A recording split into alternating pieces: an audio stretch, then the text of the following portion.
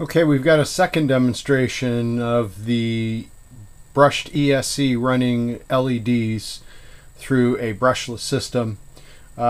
Chris Toxic Toast gave me some information regarding mixing, which I've never done before, but I figured out mixing the throttle to a gear switch. So instead of wiring the brushed ESC along with the brushless ESC into the throttle switch, the brushless ESC is going into the throttle on the receiver, and the brushed ESC is going into a gear switch.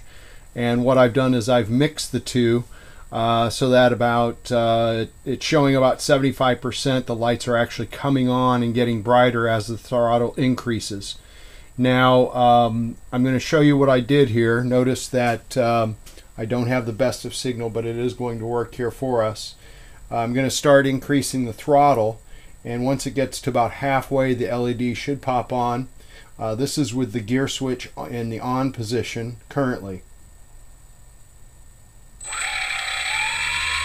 I have hooked up a motor to this so I can see the difference and also when that motor does come into play.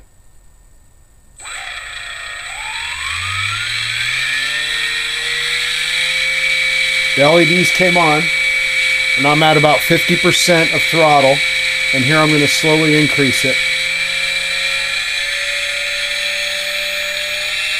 Now I'm at max throttle, and you can see the LEDs are at the maximum level.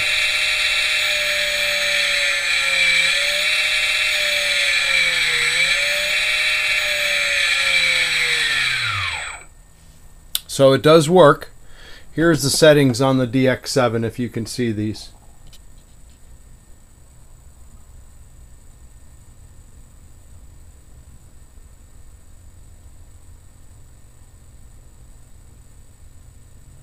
That's the throttle setting that worked the best for this. Any other changes in there would just decrease the amount of throttle input or increase.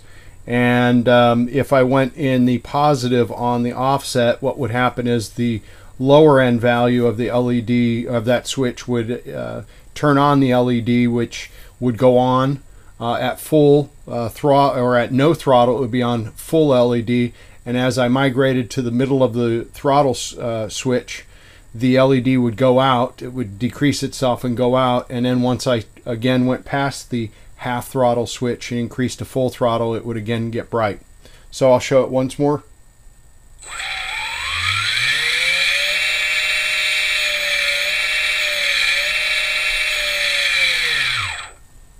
And again, this is using the brushed ESC directly into a gear switch on the receiver versus wiring it to the throttle.